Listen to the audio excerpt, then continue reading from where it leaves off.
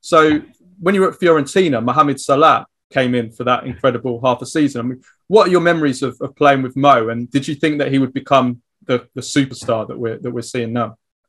Well, in that time when he came, Mo, I was injured, so I was recovering from injury, and he used to always say, I wish I had the possibility to play with you, and it was great to hear, just because it's a sign of respect, and I'm very big on respect. And then when I saw him play, I was like, you know what, we have been a great partnership up top. We would have done some great things together.